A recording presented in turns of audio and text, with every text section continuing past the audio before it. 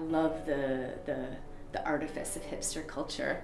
It's like a, you know, bunch of peacocks walking around with their ironic attire, and you know, some people almost seem not to know they're wearing a hilarious costume, and other people are quite conscious of the fact that, yes, I'm wearing these ridiculous pants and have this enormous beard. Yeah, I'm kind of part of this thing. Well, for this process, because it's an adaptation of another play, what really struck me about this particular restoration plays, and all restoration plays actually, is that a lot of the humor is based on, as I said, archetype, and those archetypes have a lot to do with gender. So, you know, women at their best are virtuous and chaste, and at their worst are vain and gossipy. And men at their best are noble and honorable, and at their worst are drunken bawds.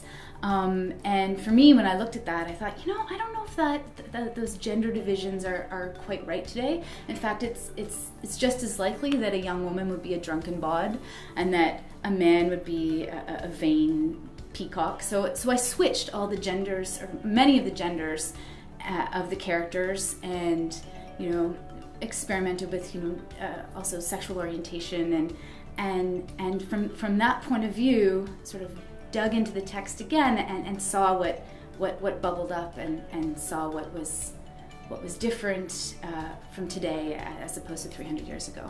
It's a very loose adaptation of The Provoked Wife by Sir John Vanbrugh, which is a restoration comedy. What I love about the restoration comedies is that they really play with archetype, and so it's not a question of who you are, but what you are in the context of your society.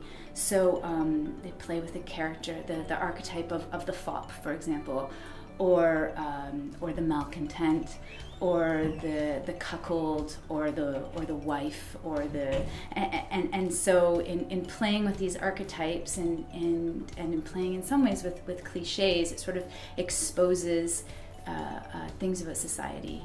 And also for me, there's something in the restoration comedy which is fascinating, is that you know, you have this comedy bubbling on the surface, but underneath there's actually sort of a lot of dark content and people's fears. And well, I'm looking to provoke, I'm looking to entertain, I'm looking to maybe introduce a culture of young people to, you know, maybe part of the audience, an older generation who, you know, might want some insight into the struggles of youth today. But it's a comedy, so it's also, it's just funny, hopefully.